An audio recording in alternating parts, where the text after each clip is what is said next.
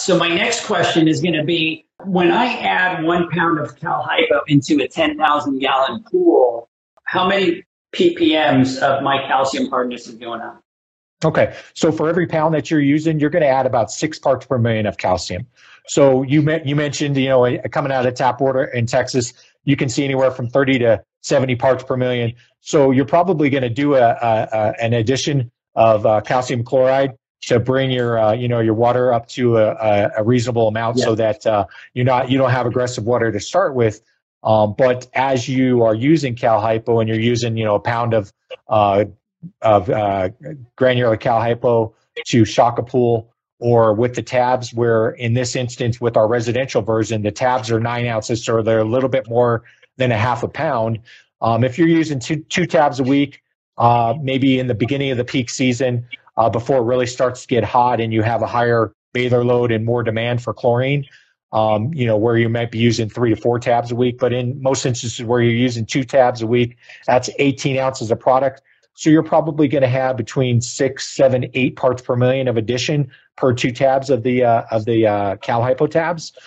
So if you think about that in relation to, let's say, in most of the Sun Belt, where we don't really have an off season, but obviously we have cooler temperatures, less usage. Over 52 weeks in a year, if you're using a pound to a pound and a half of these tabs, and you're talking 6 to 8 parts per million over 52 weeks out of the year, you're adding between 350, 400 parts per million a year.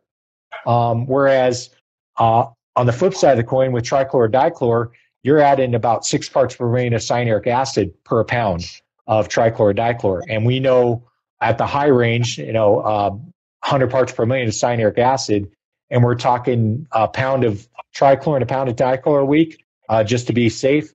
So with 2 pounds, with the dichlor and the trichlor combination, that's 12 parts per million per week. And in 8 weeks times 12, you're getting to 96 parts per million of cyanuric acid. So over a 2-month period, you're going to get to that level. If you start out at 0, so you've got, fresh fill, and you got 0 cyanuric acid, you're not adding any to start with, and you're just running your pools at with the trichlor and dichlor combo. After 8 weeks, you're going to be to that point where you've reached the high end, and you've got to start thinking about, well, do I just keep going on with it? Or do I start thinking about, partial drain and refill to bring it back down? Or do I just live with those high cyanuric acid levels and know that I'm going to have to throw more chemicals at the pool to keep, residual in the water and fight off algae when you start to get this, that lessening of the chlorine being able to do what it does. So, yeah.